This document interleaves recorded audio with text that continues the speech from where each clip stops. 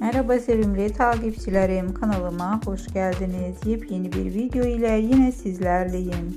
Videoma geçmeden önce emeğe saygı olarak videomu beğenmeyi, bildirim butonunu açık tutmayı ve kanalıma abone olmayı lütfen unutmayın.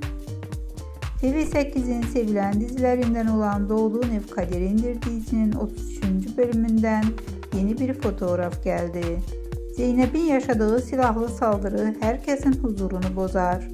Saldırganın kim olduğuna dair soruşturma sürerken Zeynep herkese Mehdi ile ilgili kendini savunmak zorunda kalacaktır.